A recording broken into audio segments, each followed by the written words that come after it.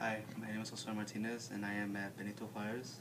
Today I am here to talk about the book Burned by Alan Hawkins. This book was challenged by Columbus, Georgia, Norman, and Oklahoma for drugs and sexual content.